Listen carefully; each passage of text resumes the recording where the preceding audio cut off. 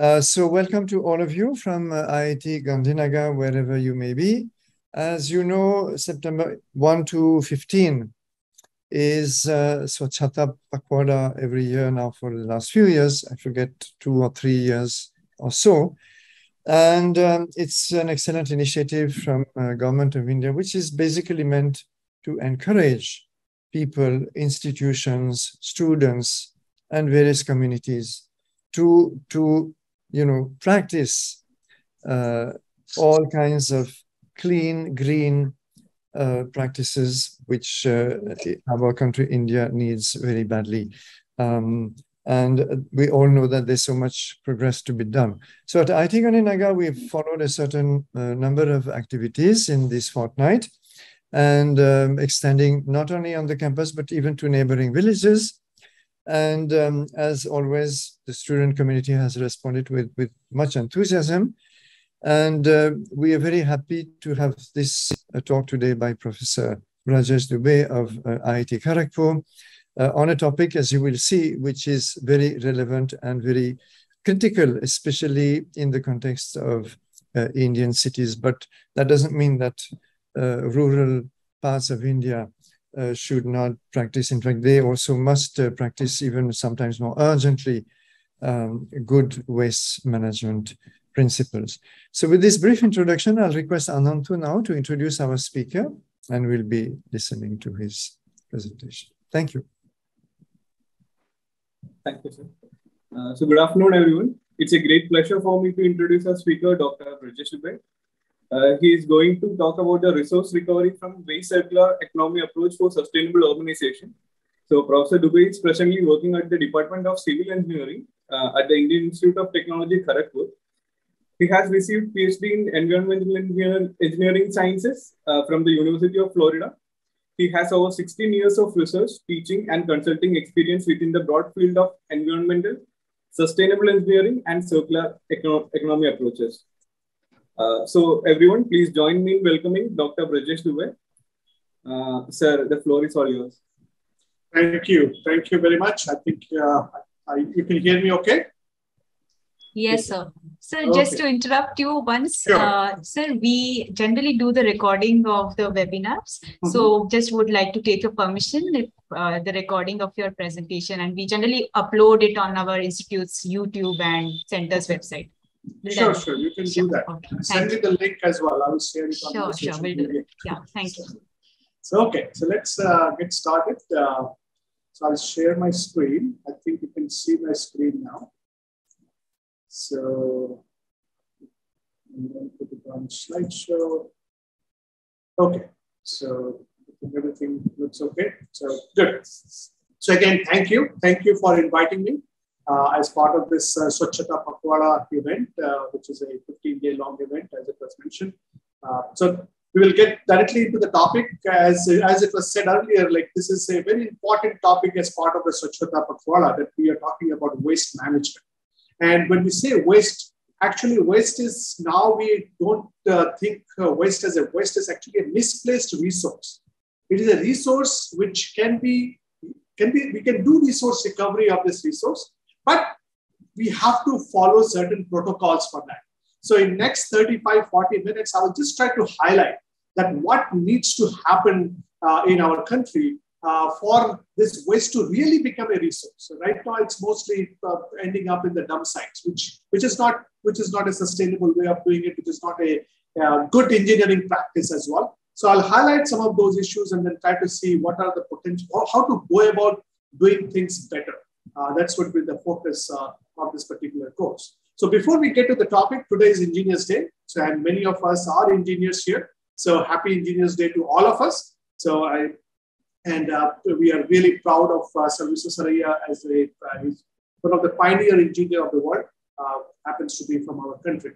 So as we talk about waste management, we talk about sustainability. There is a sustainable development goal. There is circular economy, sustainable engineering. There are several buzzwords, several kind of terminology which is used. But if you think about even the Swachhata Pakwada, why we are doing it, if you look at the why question, it essentially comes down to that we have to keep this planet as clean as possible. isn't it? That's the overall goal. So that we are safe, all our human health and environment. So environment is safe, our flora, fauna, plants, different species, they can flourish on this planet. And this planet remains cleaner for our future generation, at least as clean as we got it. So that's the whole concept behind all these different terminologies that you hear from time to time. So when we are talking about Mother Earth, let's think about let's talk about Mother Earth itself. Like, what is the history of Mother Earth? Mother Earth, it says that it's around 5 billion years old. Some of the recent research suggests that it is even older. It could be, but let's not get into that argument. Let's focus that it is like 4.6 billion years old. And out of that, if you think about humanity, which is only 0.2 million. Now, why I'm saying that, let's look at it a little bit in more detail. So if you put the history of Earth in 24 hours, if you take that 4.6 billion years and put it on 24 hours, that in that time scale, 1 second is 52,000 years. 1 second is only 52,000 years. So, and if you look at this timeline here, is starting from the formation of Earth. Let me get my pointer here for a better, So if you see the formation of Earth and you look at different things happened, origin of life, all these fossils, then iron formation, single cell, algae, reproduction, seaweeds, jellyfish, dinosaurs. Dinosaurs also came at the after like 10:56 p.m., not a.m. Okay, we are looking at p.m. on this side. So just like if you think of this Earth, 24-hour scale, dinosaurs were actually around 1 hour, 4 minutes before, dinosaurs were still there. Then we had mammals, then we have humans. Humans at 11:58:43. So that's like what, 1 minute, 17 seconds. After 1 minute, 17 seconds, it will be back to zero. So if you look at the history of Earth, humans, that includes our prehistoric human too. If you think about the modern humans, we are only actually 200,000 years. So 200,000 years means what? 4 seconds. On this time scale, we have existed on this planet just for 4 seconds. And in that 4 seconds, we have used so much of resources from Mother Earth. We have produced so much of waste in terms of water, air, solid waste, soil pollution. Then it's cannot be. This is not the way to for this planet to survive. We have to do better. And that's why we are having the event like this, Swachhata Pakhwada, or all those different conferences, workshops that we hear. This is the basic point, that we cannot have business as usual, that in 4 seconds, if you think about it 24-hour scale, in just 4 seconds, we have essentially destroyed the different aspects of this planet. Now, why? But even in that 4 seconds, if you look now, go a little bit deeper, it is actually the last 200 years. If you look at this is the global population. As the population went up, population is in millions here, and this is your year in year scale. As these are of course in thousands. So before BC, then we are in AD. So after 1700 and on 1800 onwards, you see a sharp increase in population. It's actually going vertically up. So it's a huge increase in population means huge demand for resources. Huge demand for resources. That means we have to mine more. We have to do manufacturing more. We have to produce use of lots and lots of raw material. When we get in the raw material, mining, a lot of water footprint, energy footprint, huge pollution, use of the product, just throw the product away. Linear economy, not get the raw material, get through the metallurgical plants, mechanical, electrical, all those stuff, and then finally make product. And that product goes after use, you just dump it into the environment. That's having a linear scale. We cannot do that. We have to start thinking in a circular way, which I'll try to highlight in the next few slides. So as increase in population, lots of demands for resources. Population is going to go up, although the rate of increase in population, if you can see this purple line, the rate of increase in population is going down. In 2019, it was 1.08%, and it is going down. But since our baseline is so high, we will end up probably around 11 billion people in 2100. So a lot of people we have to take care of. And that means a lot of resources will need to be utilized. Now, many more of us. Our number exceeds 7.5 billion. Just you look at two countries, China and India, neighboring countries, they are almost together is close to 2.7, 2.8 billion people. So more than 1/3 of the world's population is actually staying in India and China. And that means things are very, very critical in both India and China. China is a bigger country. Comparatively, India is a smaller country compared to China. So things are very critical in our country. So we have to do things better. And what is that better? We will talk about that. So, and the other thing is urbanization. We're more and more urbanization. We are seeing that in the country, 1900, 2 out of every 10 people. This is the global number. By 2030, 6 out of every 10 people will live in urban area. More people in urban area, more demand for resources in smaller pockets. More water treatment plants. So we have to supply water. We have to take the wastewater out and treat it. We have to collect solid waste from there. We have to provide energy to that sector. So, and a lot of waste being produced that has to be managed. So that's another problem. When you are in the rural area, of course, you have to do the service, but it's kind of spread around. You have the resources can be tapped into. But here you have to find concentrated resources in one place. Urbanized 1% of the land surface, that was the urbanization, but 60 to 70% of anthropogenic greenhouse gas emissions are actually coming from urban sectors. Concentration of population, economic activities, demand for food, energy, water, and material. And that is leading to driving the global land use changes too. Like urban areas is driving the global land use changes. And then because of the land use changes, what we are seeing, we are encroaching in the forestry area. We saw that, you may have seen some videos that we have the lion or a cheetah is making way to a 5-star hotel in Bangalore or somewhere. Or in IIT Bombay hostels, many times we see this animal getting into the IIT Bombay. Because it's not that animal getting into our space, it is actually we went into their space. At IIT Kharagpur, some of you may be familiar, I was born in Kharagpur. I'm raised at this particular town. So that's why this particular area is known for snakes. We used to have a lot of snakes. Actually, the number of snakes have gone down.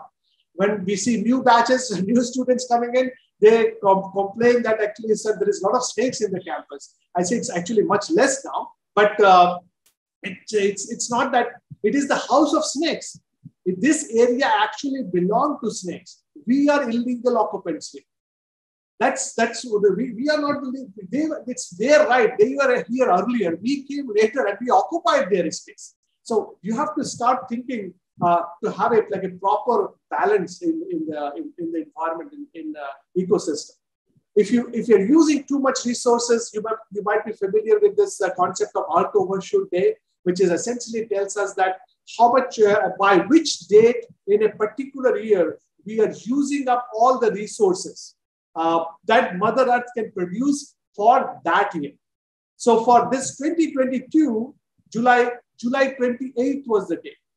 On July 28th, 2022, we used up all the resources which will be produced in the year 2022 by the Mother Earth. So it is like you make 12 lakhs a year, your salary, and you use the entire 12 lakhs by July 28th. So what will happen? August, September, October, November, December, you are running in debt. You are using your credit card. You're putting yourself in debt. Is that economically sustainable model? No.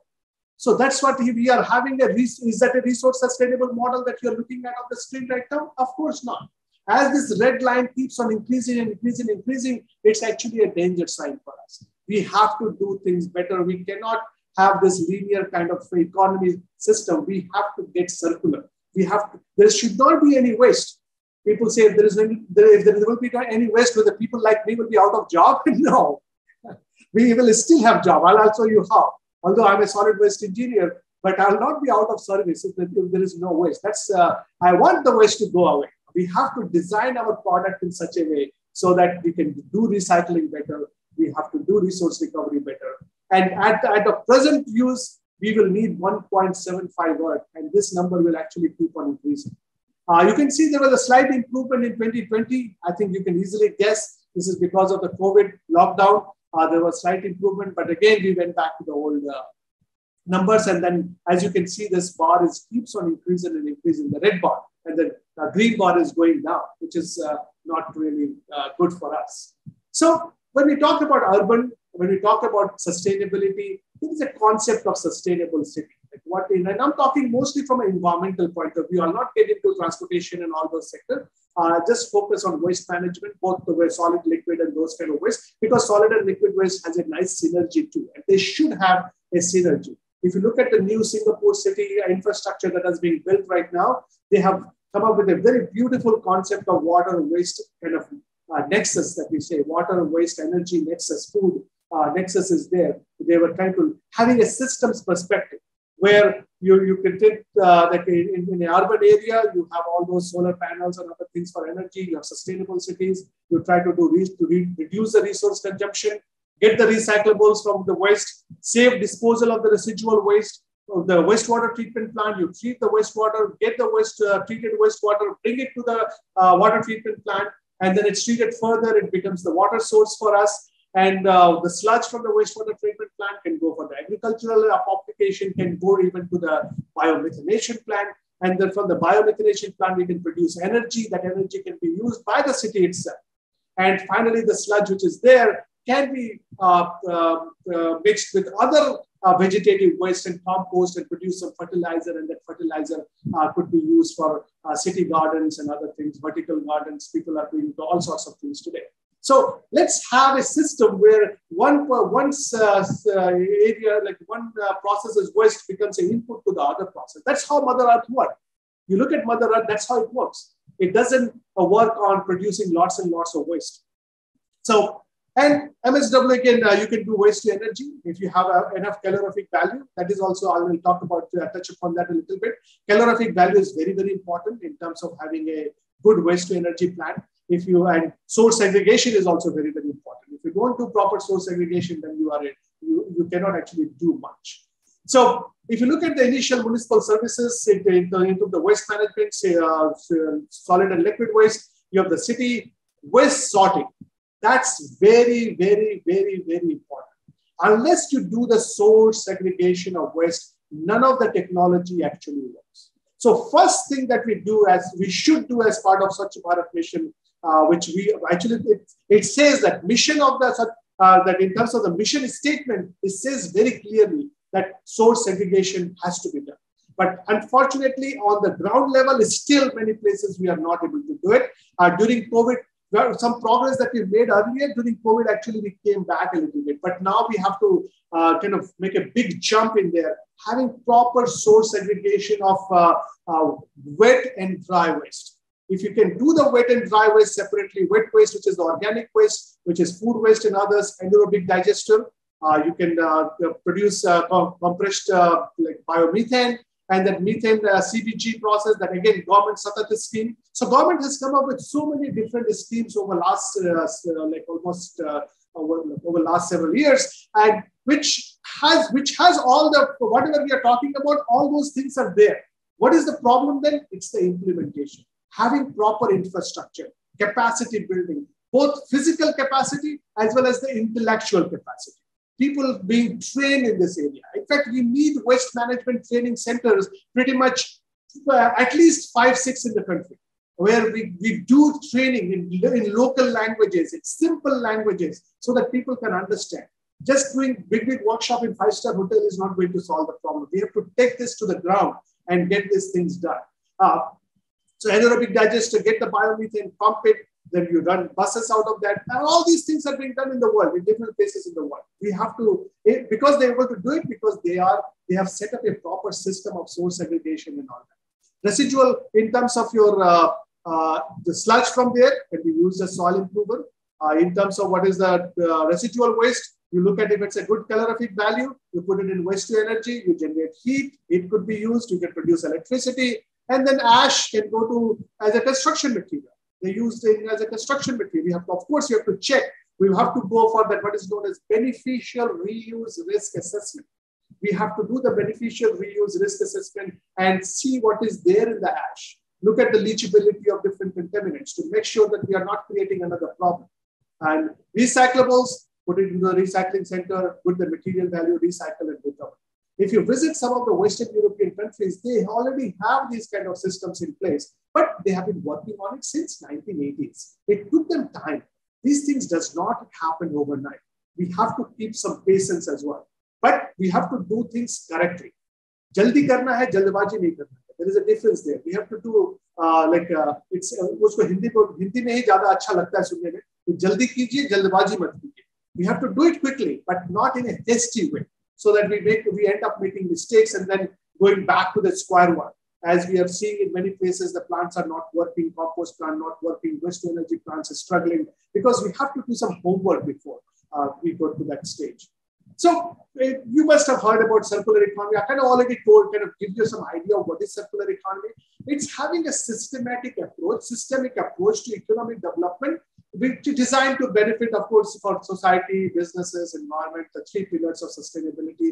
In contrast to make waste linear model, which I was trying to explain, it says that let's gradually decouple growth from the consumption of finite resources. So how we can do that?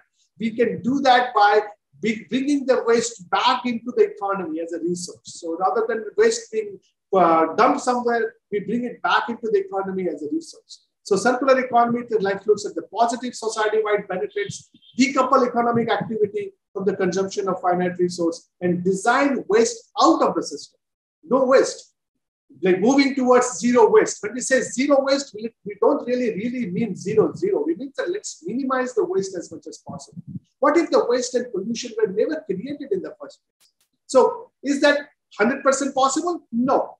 There will always be some waste. I gave you an example of Western European countries. When you visit there, they're still 10% or below 10% waste is still going to the sanitary landfill.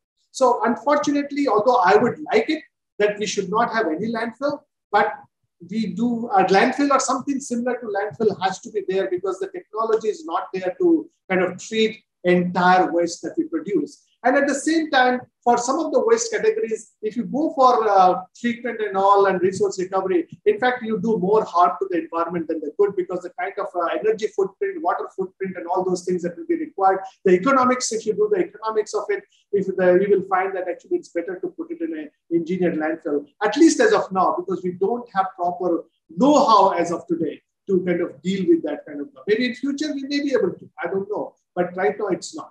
So we have to get the negative impact, reduce greenhouse gas emissions, hazardous substances and all that. So I gave you this example of like an energy factory before, wastewater treatment plant.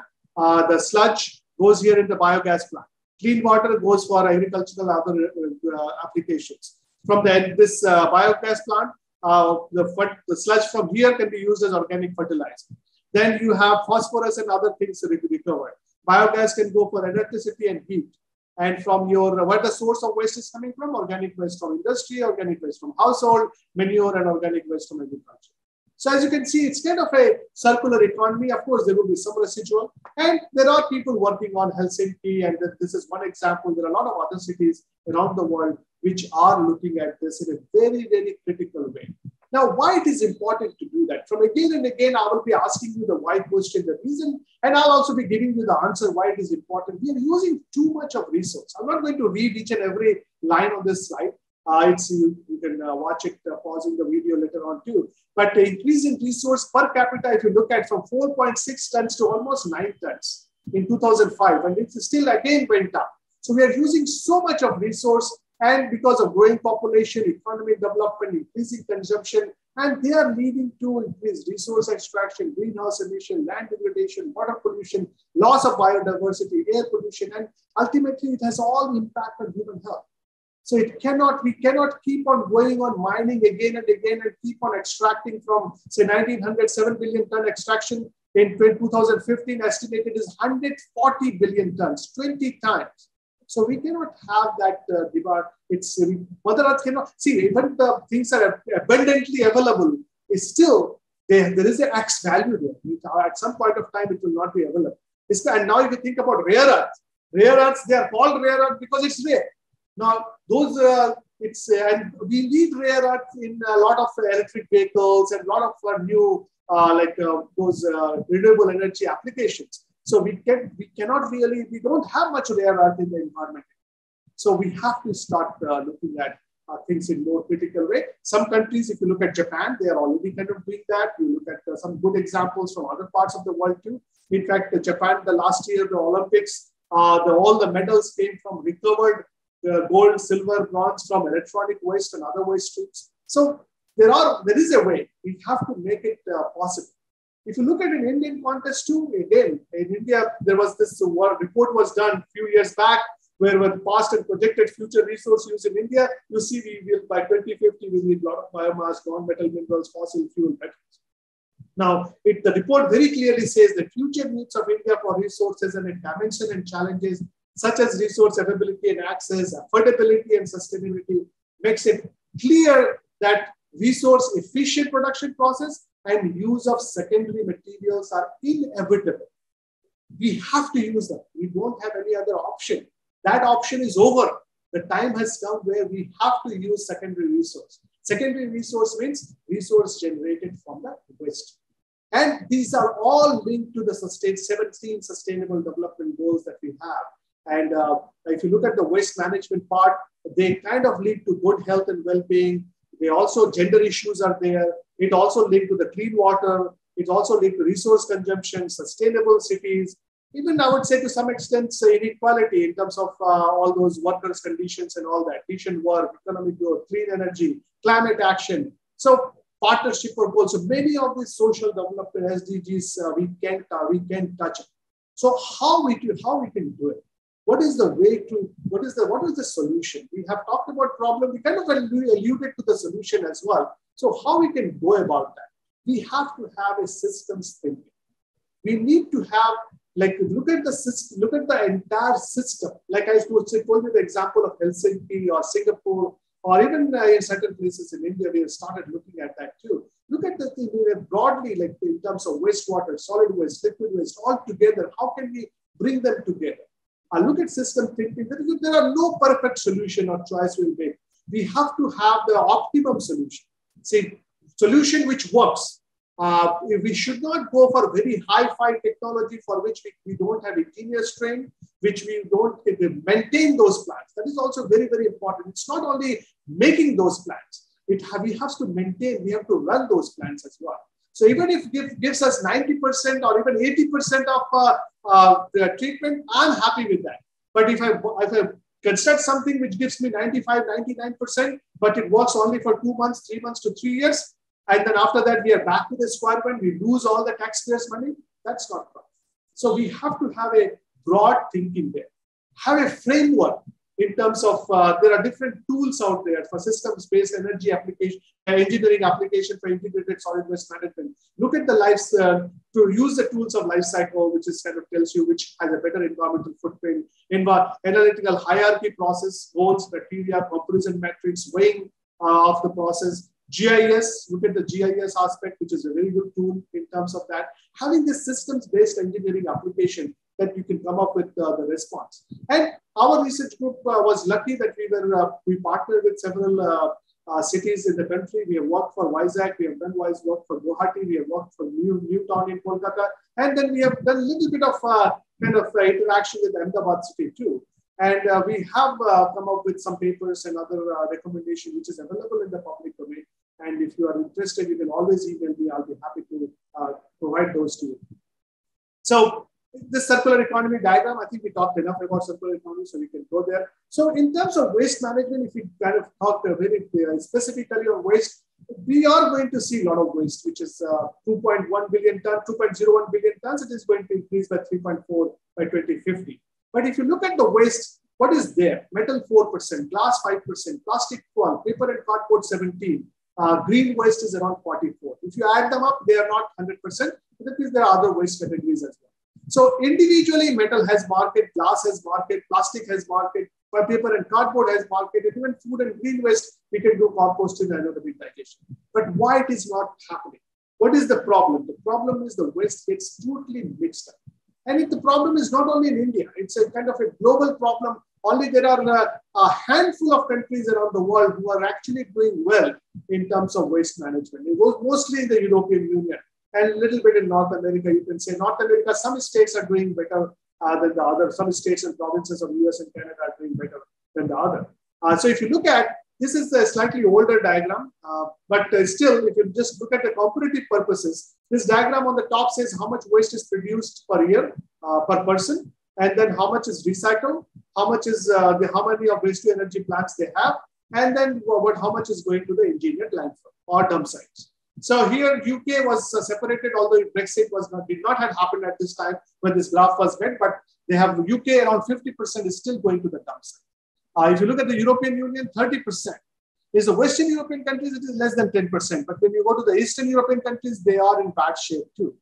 A lot of waste to energy plant, because they have source segregation is good. They have a good calorific value, good amount of recycling, and they also produce quite a bit of waste. Coming to India, where the waste generation is quite low, this number is going up. As the GDP of the country goes up, we see more and more waste being produced as well. We do have now, I think, around 5-6 waste to energy plants in India. Some of them are struggling. And when this diagram was made, we had around 91% going to the dump site. I think this number is lower now. But in terms of recycling, since we have informal recycling, we don't have actual value. The World Bank report or this particular diagram that didn't have actual value at that particular time. So this is what, so as you can see, a lot of many countries around the world has landfilling is still happening, landfilling or dump sites. So we have to do better. And one thing to do better, which I kind of wrote almost more than 4 years ago, is that you have to have, for effective waste disposal, segregation is the key. If you want to just take one point out of this talk today, and one point you want to remember, wherever you go as an ambassador for waste management, just stress upon that unless you do the source segregation, unless you do, if you cannot do source, although ideally you should do source segregation. If you cannot do source segregation, at least you have some sort of segregation in the collection system. Without that, no technology is going to work. You may get some vendors coming and showing you some nice diagram. These days, very beautiful softwares are available, beautiful, like they can show nice PowerPoints can be made and showed, but actually they don't work. I have been working in this sector for the last 20 years, from 2001, and I had a chance to work in several countries around the world with several cities, several government agencies, and it does not work.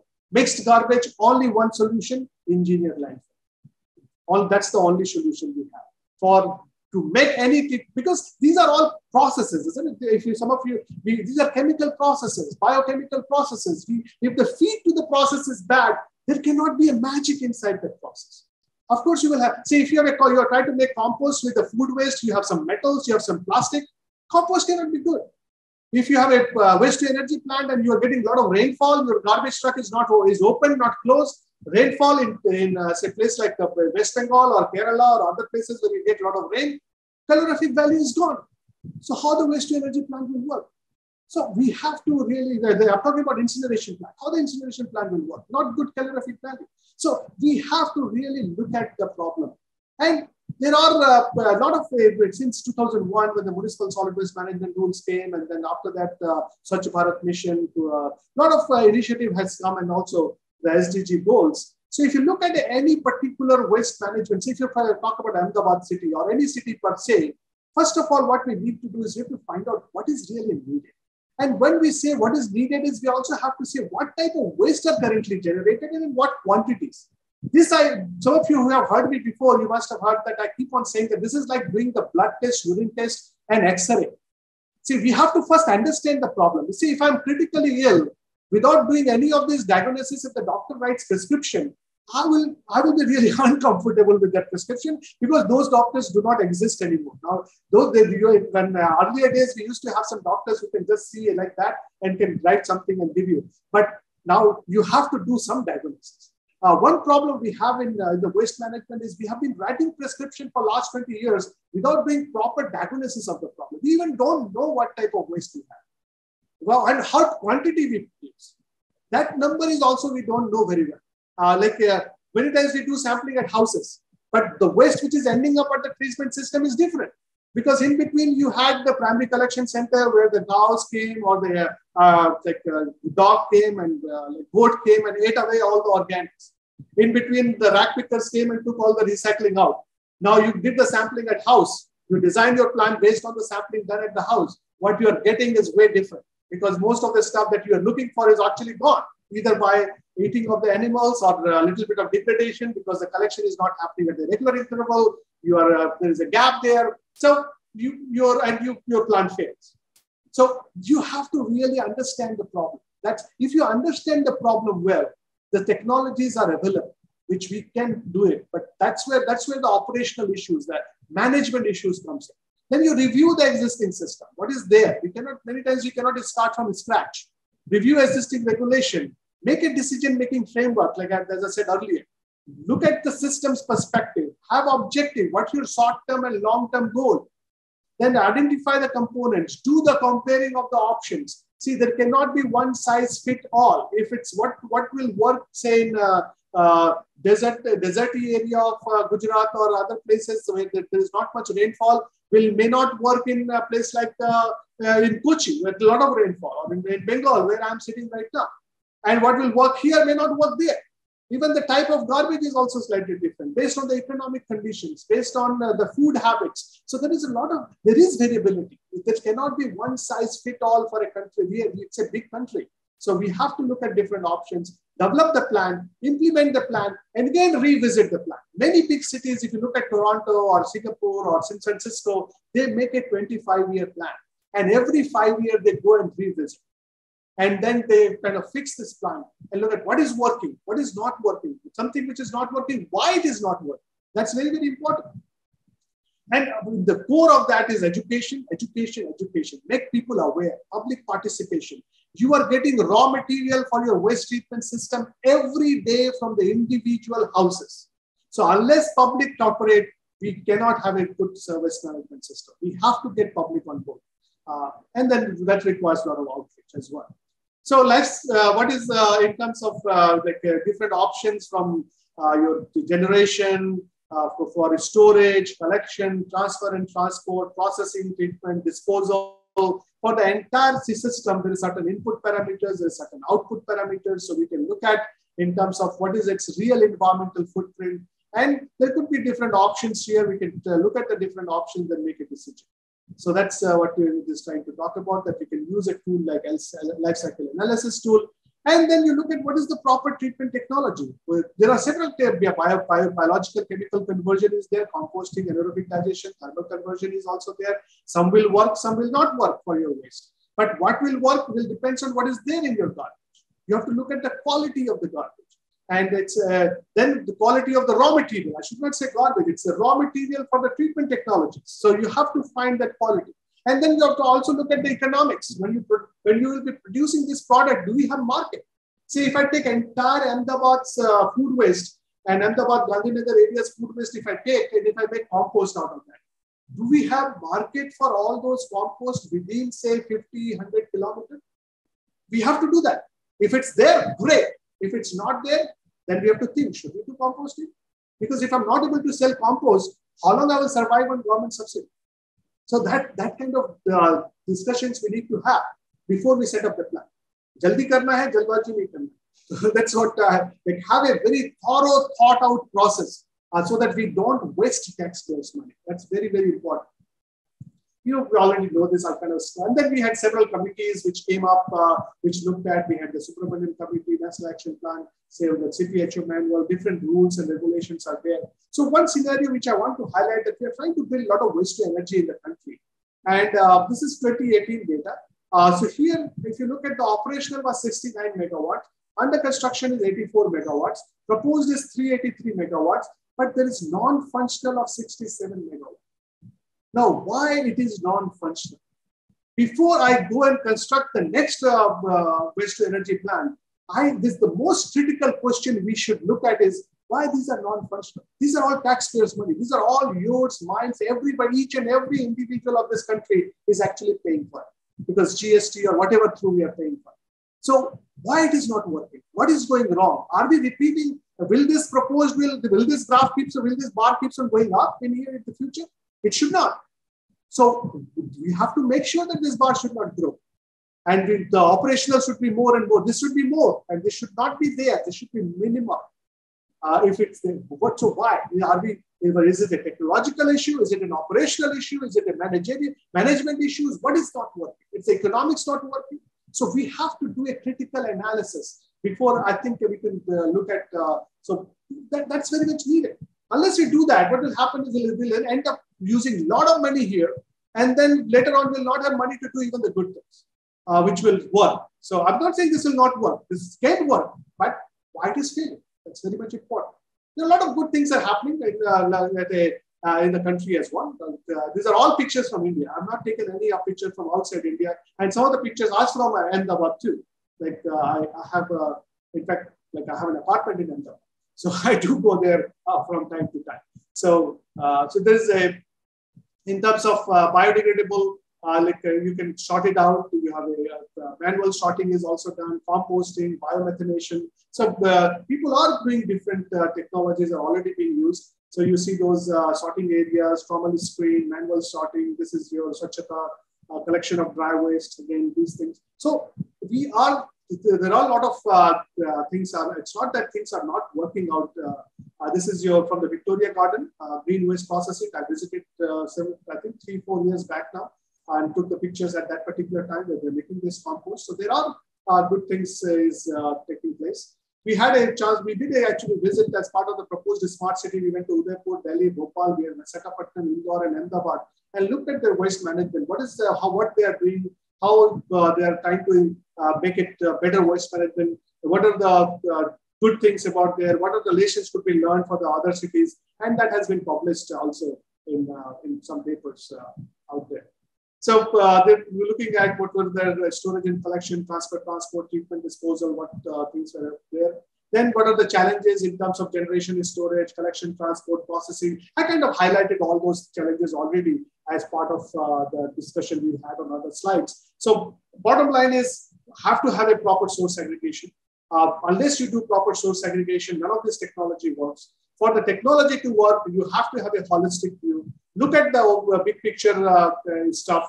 And then when you design a plant, when you design some certain infrastructure, for example, you see a picture of Vizag. We were involved with that Vizag. So we looked at how they are doing presently. So this is some pictures of what is happening right now.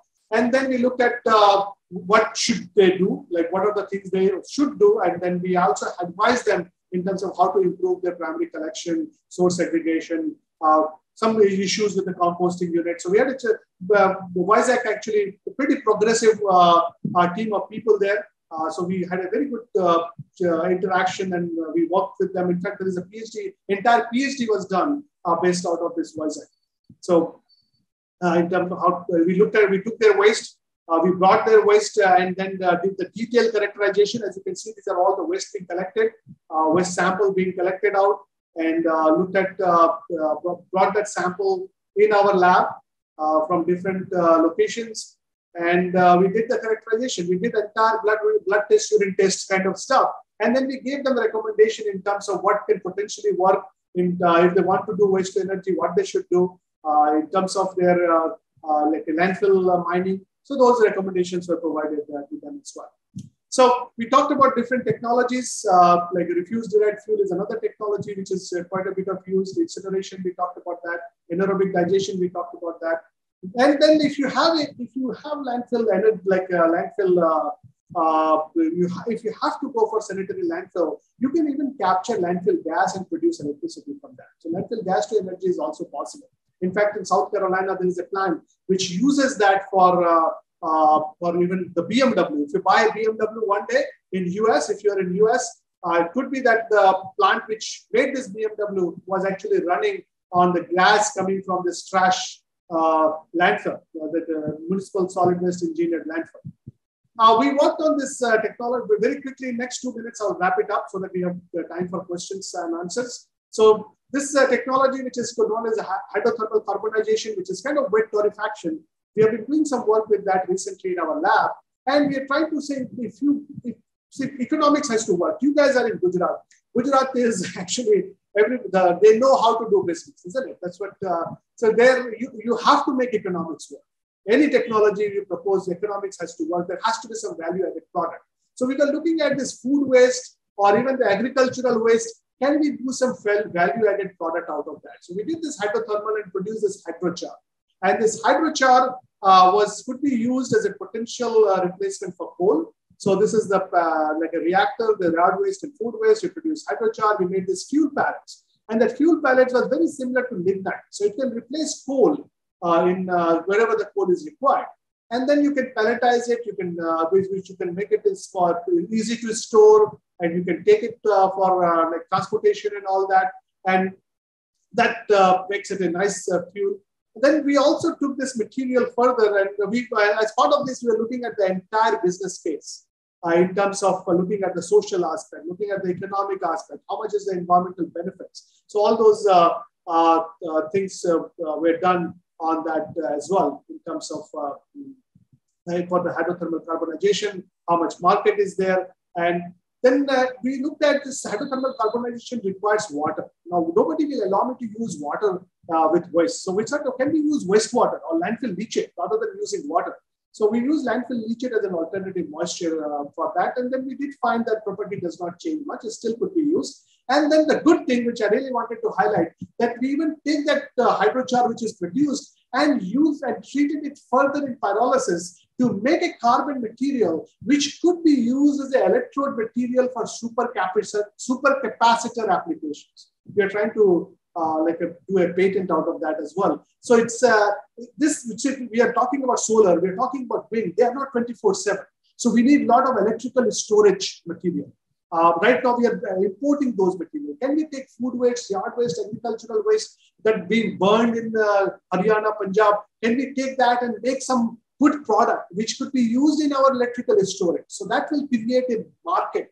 Automatically, business will come. So that's what we are trying to do over here. So this is just showing different applications for that. Just wanted to highlight some of the work that we have been doing in our lab recently. So it had some media coverage. This was the PhD work of Hari Bhakt Sarma. You can see him in the picture right here. Some papers and then media coverage of all that.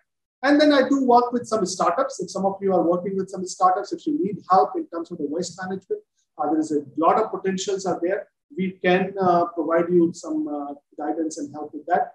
And we are also working on several others like plastic waste, nanoparticles for remediation, organic waste to biogas, electrochemical oxidation for leachate.